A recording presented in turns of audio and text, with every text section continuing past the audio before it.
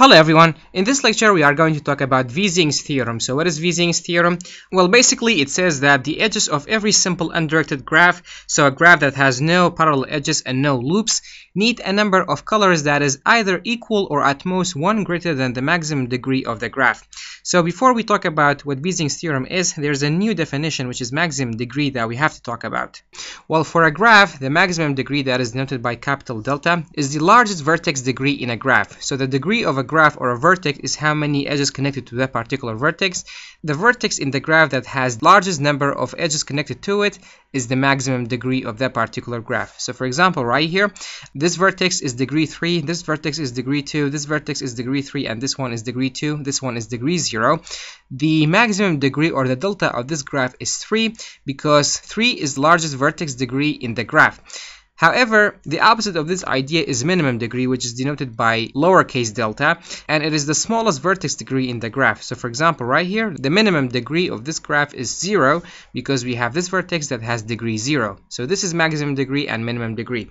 So if you have a simple undirected graph, so a graph that has no loops and no edges, and you are trying to figure out how many colors do you need in order to color the edges properly, based on Vizing's theorem, you will either need a number of colors that are either greater or equal to the maximum degree of the graph. So you look at your graph and you see what is the maximum degree, what is the vertex that has most edges connected to it. You take that number, and you will need either a number of colors that are equal to that particular number or one greater than that number in order to color all the edges properly. That is basically Vizing's theorem. Let's say we have a graph like this. This is a simple graph. This is undirected also. As you can see it, the maximum degree right here is 3. This is just an example that I just showed you. This vertex has 3 edges connected to it. This vertex has 3. This one has 2, and this one has 2. So by Vizing's theorem, if you want to properly color the edges of this graph, either you will have to use 3 colors or 4 colors. And that is the case actually. We need 3 colors in order to properly color the vertices. As you can see it, all the edges that share a vertex do not have the same color. So for example, this one is red and this one is blue. This one is blue, this one is yellow, and this one is red. The same goes for this one. And for this vertex, this one is blue and this one is red. So based on Vizing's theorem, if you have a simple undirected graph and you want to color the edges properly, either you will need a number of colors that are equal or one greater than the maximum degree of the graph.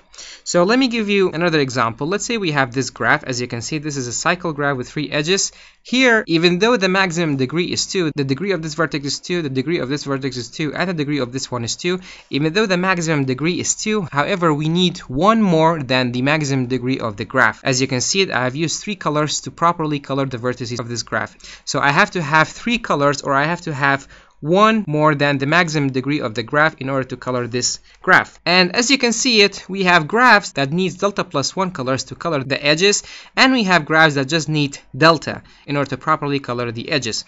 So simple undirected graphs based on Vizing's theorem becomes 2 classes. Class 1, all bipartite graphs according to Vizing's theorem need delta number of colors in order to properly color the graph. And we have graphs like complete graphs, Peterson graphs, that need delta plus 1, meaning they need one more color than the maximum degree of the graph.